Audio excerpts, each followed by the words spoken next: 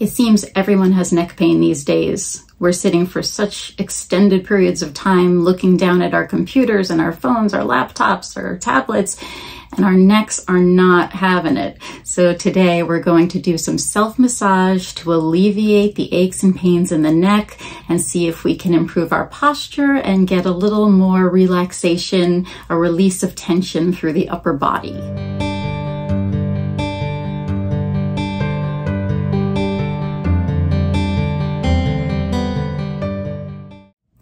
So first, I just want you to start by checking in with your neck, seeing how it's feeling, how it's moving.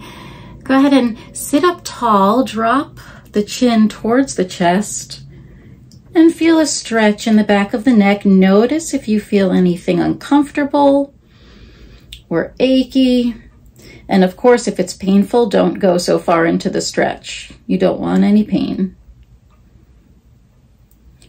And after you've noted that, bring the neck up and then start to bring one ear towards your shoulder. Make sure that the opposite shoulder doesn't come up. You can hold on to the bottom of your chair or sit on your hand. That's a good way to ensure that that shoulder stays down and doesn't come along for the ride. Again, just notice how it's feeling. Tight, achy.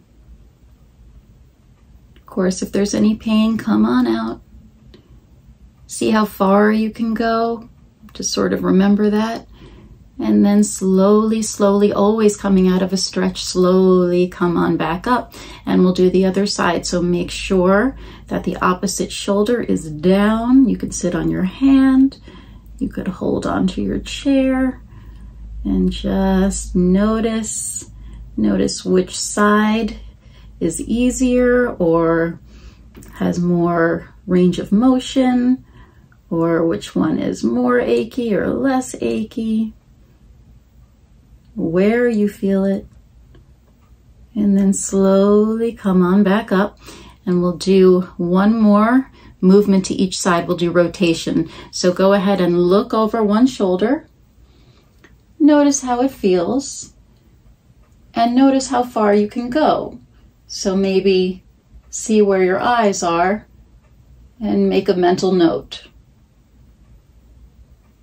And then slowly turning back, and we'll go over the other shoulder and of course, compare it. Are you going farther or not as far? Does it feel easy, difficult, achy, tight?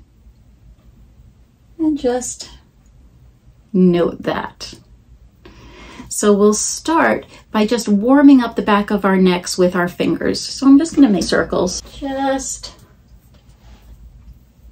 nothing fancy.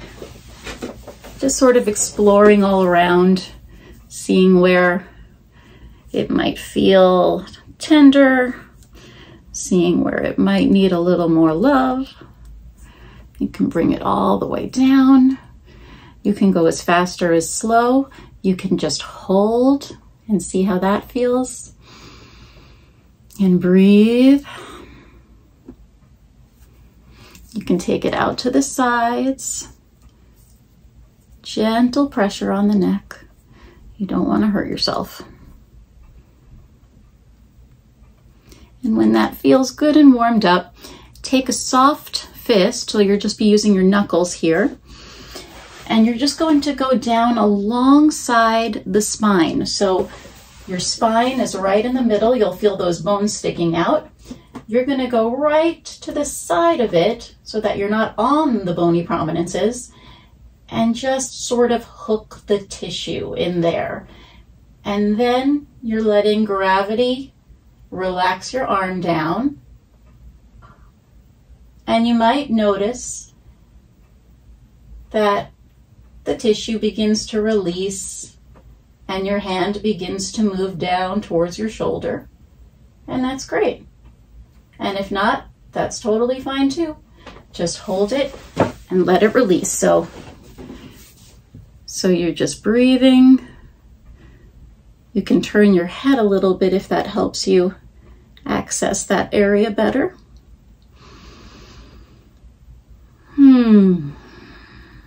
Should feel nice. Bring it all the way down to the shoulder.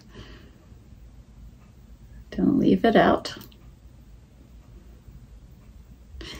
And then come on to the side. You're not going to go directly on the side because again, we have bony prominences, the transverse processes of the vertebrae. So we're going to go just behind it. So if you went right on the side, you're just going a tiny bit behind.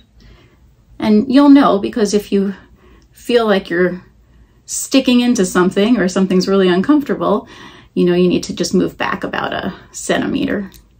And again, hook the tissue right at the top, right at the base of the skull, and begin to allow gravity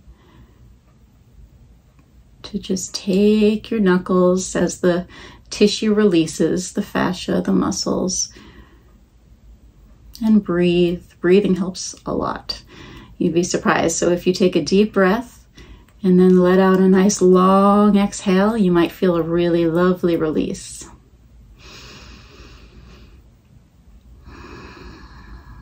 And again, taking it all the way down to the shoulder.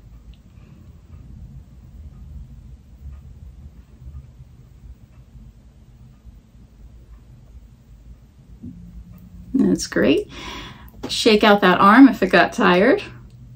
And let's do the same thing on the other side. Soft fist, spine right in the middle, go just to the side, hook the tissue, and allow your arm to rest. So you want to try to have as little tension in there as possible. You really want it to be as relaxed as possible. That's the trick to self-massage, is keeping the working arms and working hands relaxed while you massage another area. Because then you'll just need to massage your arms and hands and you'll never do anything else. And breathing. Again, you can turn your head if it helps you access the area a little more. You might even play with turning your head a little bit while you're doing it. Feel it stretch.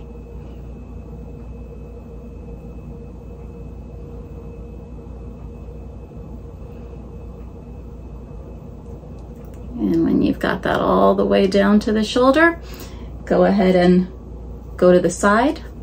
Those transverse processes, just a little bit behind them. Hook the tissue and get ready to release it down. Again, you can play with a little bit of active movement. It might be intense, so if that's too intense, just back off and remain still while you let it release. But if you want a little more intensity, a little more stretch, you can start playing with moving the neck around a little bit.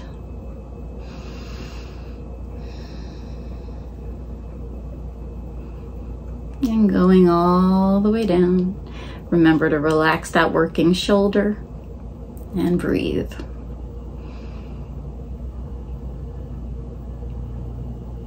Now we're going to get our SCMs, or sternocleidomastoids. I know that's a mouthful, but it's this big muscle in the front, and these muscles tend to pull your chin forward, crunch the back of your neck, and create a lot of problems, including headaches of many types. So we're going to get those. So if you bring your ear towards the same shoulder, so I'm rotating away and then bringing my ear down a little bit, you'll see, or you'll feel, the SCM.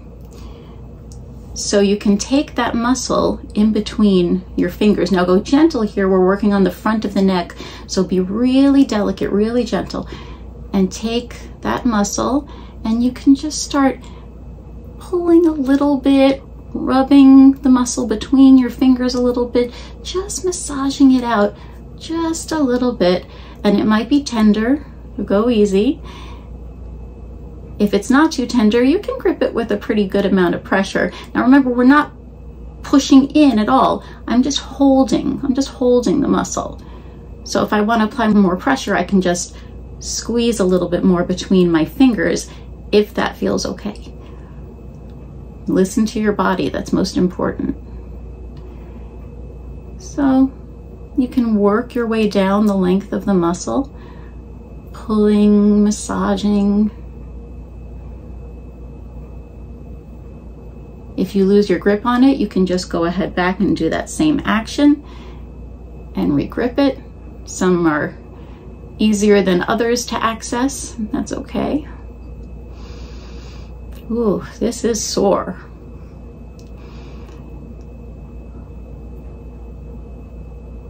And it comes all the way down, but you don't have to go that far, and it might be difficult to actually work the muscle down around here. So you can just end wherever it's natural for you, and then go on to the other side.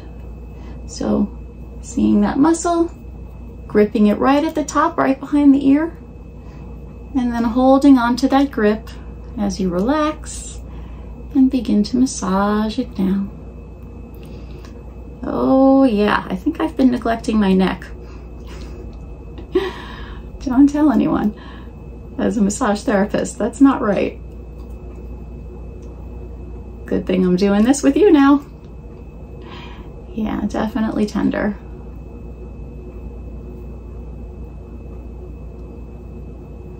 And when you find a tender point, you can just hang out there if you like, and just breathe into it.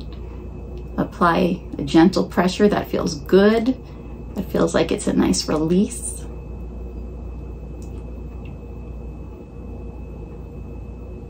And when that feels good, you can continue along the path of the muscle.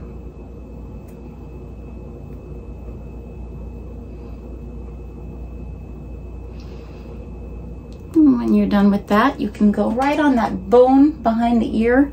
The mastoid process, it's right behind. That's where the SCM muscle attaches. So you can just give that some nice finger pressure. Again, gentle, gentle here. And I'm just doing circles, just circles. Massaging it out.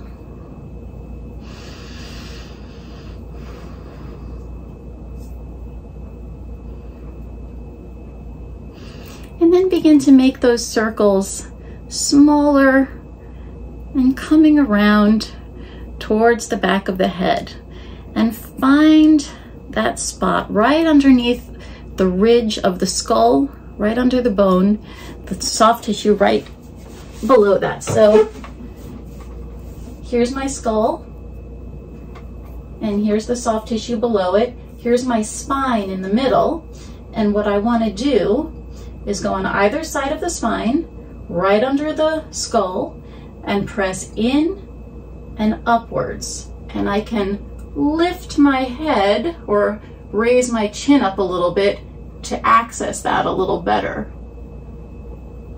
And then just hold that. Now, that might be pretty tender. Those are your suboccipital muscles, and they can get very tight and tender, so go easy, as always. And just hold that, and you can do some little head movements, maybe bringing it up, slowly, slowly down. It's gonna stretch, so go easy. Up and down a couple more.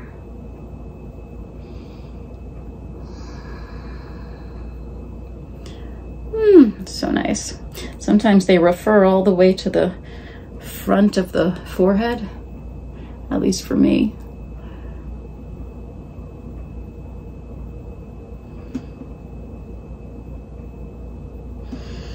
And we're going to stay in the same area, but change your hand position a little to be 4 fingers along parallel with the spine. So we're still on either side of the vertebrae. We're still in and up under the skull, but now we're going to pull outward, not pull hard, but just sort of create a trajectory out to either side, spreading out the tissue behind the neck, getting it long and loosening it up. So that was right under the skull. Now we'll go to the next segment of the vertebra. So it just went down a little bit, just a little, either side. And again, we're going to pull outward. And while you do this, you may slowly bring your chin down and slowly up. Again, stop wherever you feel like something needs attention and just hold it and breathe. And we're going to continue just like that, moving on down. So now we're at C3. It doesn't have to be exact, just move down a little. Get your grip on the tissue and start spreading outward and letting the fascia take you. And you can, if you like, do a little active movement. Breathing, breathing, please don't forget to breathe. That's so important here. And the next segment, and again, you can even soften the tissue a little by lifting your chin to get a better grip on it if you'd like. And breathing, releasing. Relax those arms. It's a lot to remember, right? Breathe, move, relax. Sit up straight. It's good for the brain. And moving down a segment again. And when you get low enough, you can even just let your arms dangle and let the weight of gravity take the tissue and spread in the back of the neck.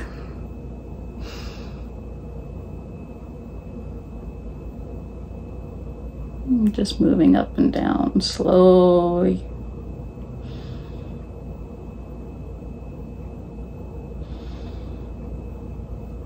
And maybe about the last one. You'll know you're at the end when you feel that big bump. That's C7 or sometimes T1 for people. It kind of sticks out a little bit in the spine. So it's your clue that you're at the end of the neck.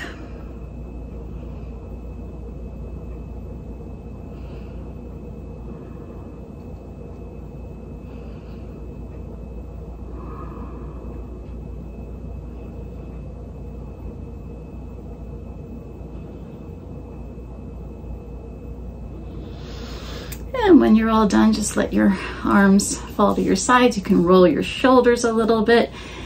And we're going to repeat our movement at the beginning that we did and kind of check it again and compare and contrast. So go ahead and drop your chin towards your chest. Notice how it feels. Notice if it's any easier than when you did it before. If there is any achiness, if it's less, if you're going farther than you did before. And then slowly come on up and exactly the same thing with ear to shoulder. What is that like? Are you going, oh, I'm definitely going farther than I did before. And remember to keep that opposite shoulder down there. And just breathe into that and notice. That feels really nice now, actually. You could go from feeling like annoying beforehand to a really lovely stretch after. And bring it up and slowly, slowly to the other side. Remember, in and out of stretches slowly, and breathe and just let it hang. Grab that chair with the opposite hand or sit on the hand. But keep that shoulder down and enjoy that lovely stretch. Breathe.